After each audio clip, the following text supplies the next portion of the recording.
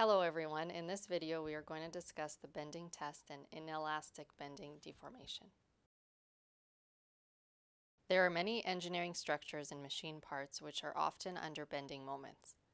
The main objective of the bending test is to simulate the actual loading conditions and test the specimen under such conditions. Typically, there are two methods of bending tests. One, the 3-point bending test, and 2, the 4-point bending test. In 3-point bending test, a concentrated load P is applying at the mid-span of the beam. In 4-point bending test, 2 half loads are applying from equal distance from the supports. This will cause a constant bending moment between these two loads. Therefore, the 4-point bending test provides better material characteristics. Now we are going to look at a typical 4-point inelastic pure bending test on a rectangular steel beam.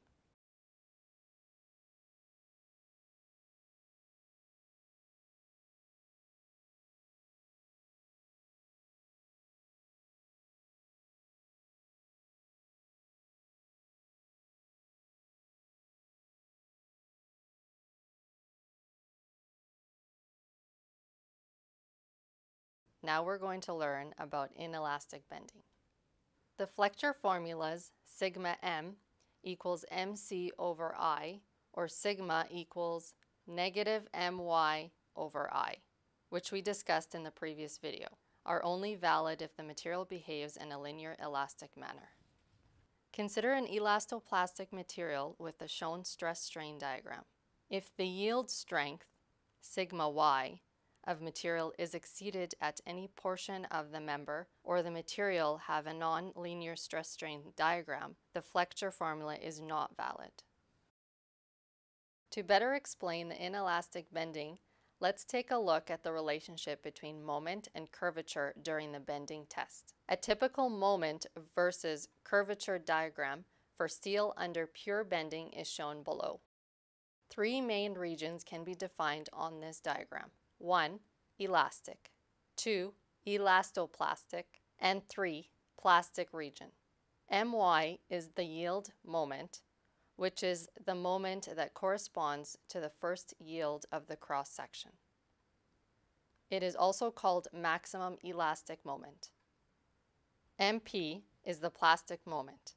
That is the moment that corresponds to the fully plastification of the cross-section. Points 1 and 2 are located in elastic regions. This means that stress varies linearly with the y distance. At point 1, the normal stress, sigma x, does not exceed the yield strength, sigma y.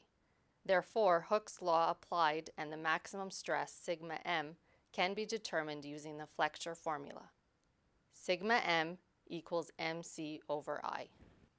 At point 2, as the bending moment m increases, sigma m reaches the yield strength, sigma y. Using the flexure formula and solving it for my, the value of the yield moment, or maximum of elastic moment, is my equals sigma y times I over c. Point 3 is located in elastoplastic region. This means as the bending moment increases further, the plastic zones develop in the member. However, between the plastic zones, an elastic zone stands in which stress varies linearly with the y distance. At point 5, as the bending increases, the plastic zones expand, and at the limit, the deformation is fully plastic. Remember that unlike the stress distribution, the strain distribution on the cross-section is always linear, even if the stress distribution is not. One of the important section properties is the elastic section modulus, denoted S. Let's assume an elastic rectangular cross-section.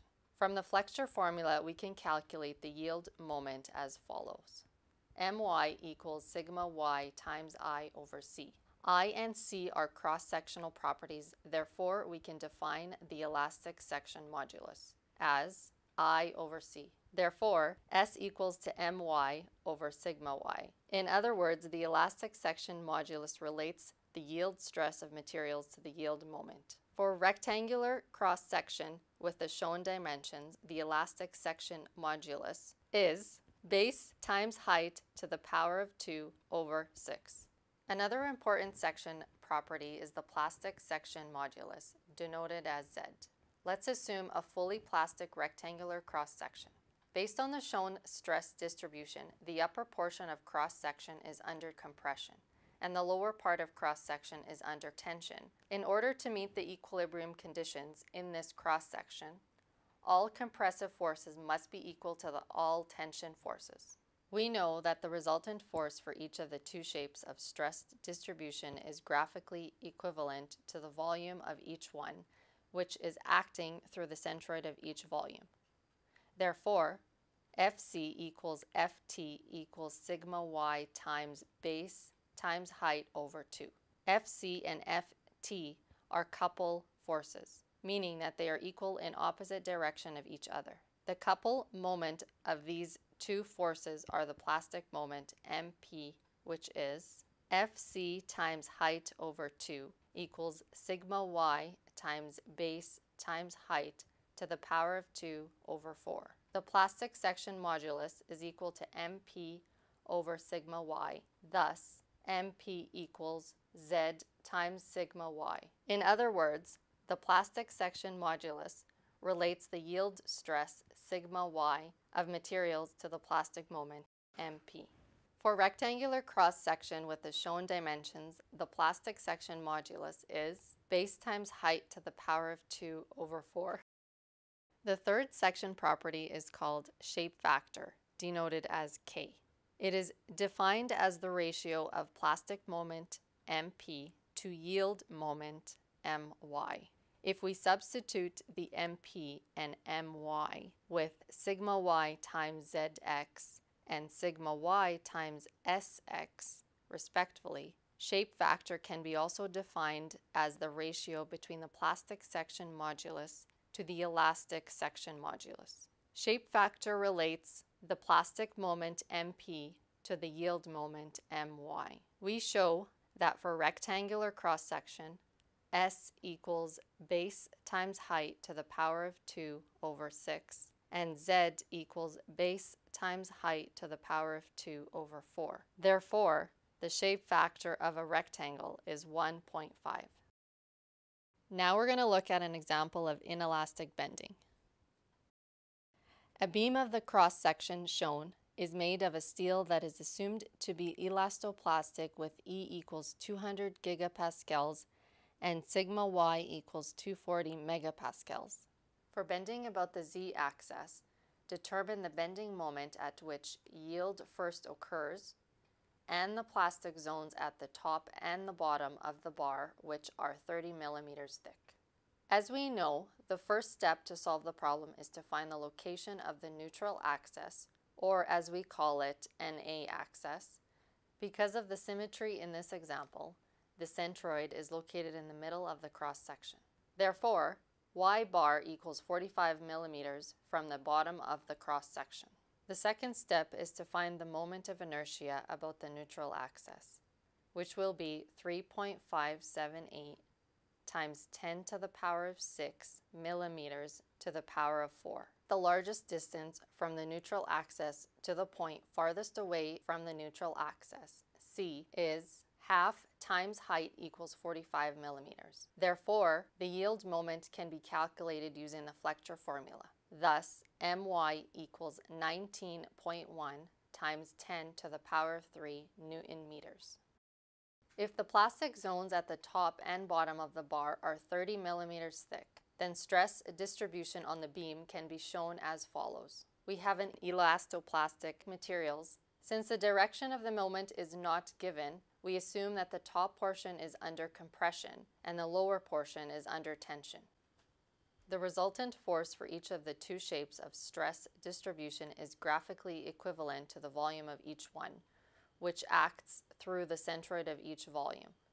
Therefore, Ft1 equals Fc1 equals 240 times 30 times 60 equals 432 kilonewtons.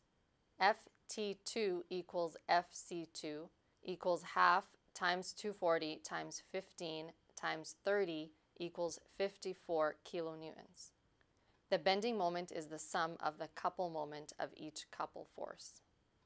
M equals Ft1 times 60 plus Ft2 times 20 equals 27 kilonewton millimeters. Therefore, M equals 27 kilonewton millimeter. As we expected, this moment is greater than the yield moment My, but it is less than the plastic moment MP. I hope this tutorial was helpful. Best of luck with the lab!